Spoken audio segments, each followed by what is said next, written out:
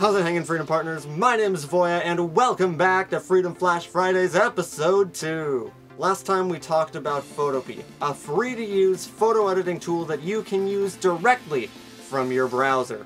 I demonstrated the tools that the program provides and how to use them when making a thumbnail. But now, it's time to put your inner Picasso to work and get painting away on the perfect, ideal thumbnail.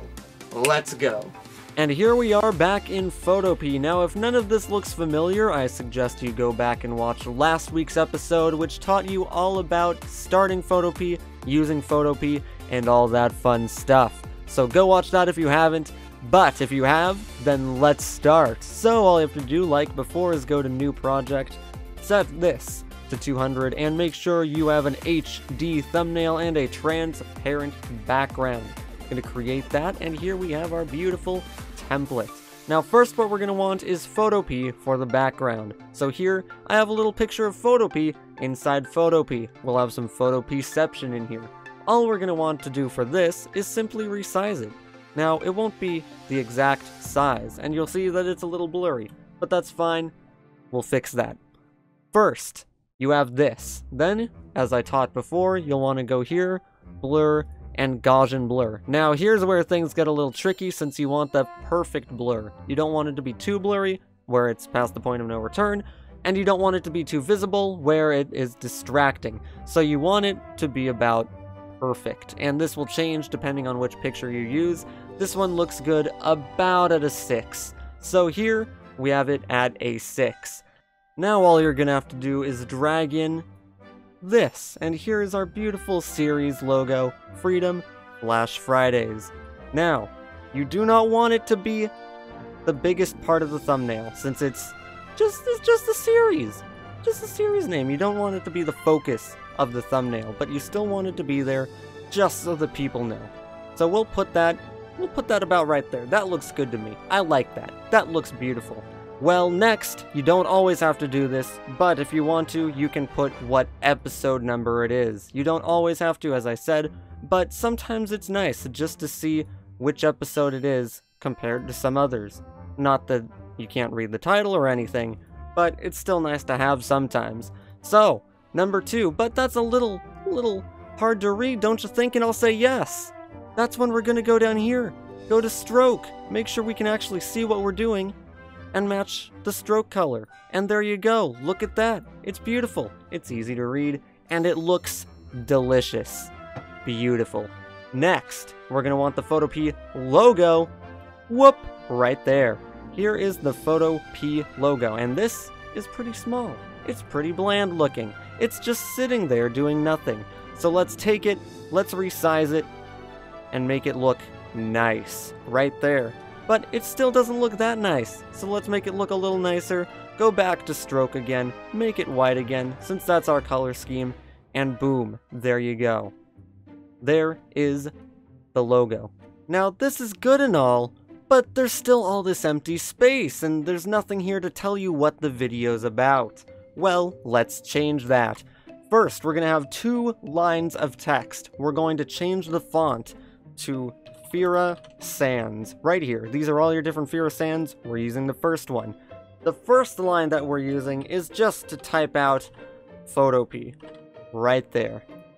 Now, we want it to match the angle of the logo and stretch it out a bit just to take up some more room.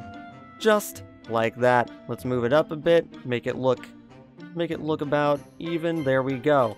We have Photopea right there, and of course, as we've done with everything else on here, we want to go, add a stroke, boom. Perfect. Now, we're going to make another line. What will this line be? This second line will be called Thumbnails in. Thumbnails in Photopea. That's the title. You're telling me that we can fit the entire title just in the thumbnail? Yes. Yes, you can, comments. And we'll put it about right there. That looks good to me. But it blends in a little too much. Like, this doesn't look that good. But we can fix that easily. All you have to do is take your text right here, go down to effects, and change the stroke to black. Well, now it just blends in, Voya, is what you're saying in the comments. Yes, it does. But we're going to introduce a new tool called Color Overlay. You'll click that and it'll change the color of the text. You can also do that by highlighting the text, going to the text color, and then pressing OK. But this is another way you can do it, and this is the way I prefer to do it. You just click this, change it to white, and boom, you have thumbnails in Photopea. Now, this is good and all, but isn't there at least some important thing you're missing from last time, Voya? Yes, there is. What we're going to want to do is take everything that we have here, except for the background. We're going to right-click, and we're going to press Merge Layers. Now, when you do this, you'll see that all these different layers here will become one. So I can click the eye, and it'll make it all disappear. This also means that you can no longer edit anything that's on here. You can't change the strokes, you can't change the text, you can't change anything about this. But since it's all one piece, that means anything you do will affect everything. So with everything selected, we're going to go down to Effects, to Drop Shadow, and we're going to add a drop shadow to it. Now, of course, you want to get the shadow perfect. You don't want it to be too light, don't want it to be too dark. You just want to get it to look just right.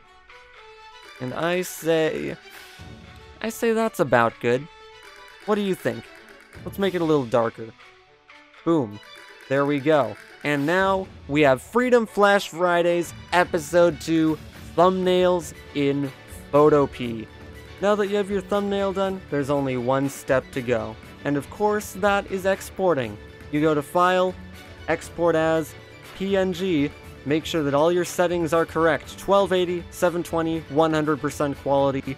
Press Save, and it'll download your file right there. And now you're ready to use it on YouTube. And there you have it. And now you're probably saying, well, Voya, that's nice and all, and that's a swell-looking thumbnail, but it doesn't quite match the look of my channel, or the feel of my channel, or the content that I do. And then I'm going to say, well, that's good, because the series isn't over yet. For the next upcoming episodes, I am going to be taking your guys' requests on what you want to see. Whether it be thumbnails, channel art, banners, the works. Tell me what you want to see in terms of what Photopea can do, and I will show you. It could be anything. It could be what your channel's related to. It could be a game. It could be music. It could be whatever you want it to be. Even if you're into chickens, I could make something about chickens, I'm sure. But thank you all for watching episode 2 of Freedom Flash Fridays. My name is Voya, and I will see you all next week.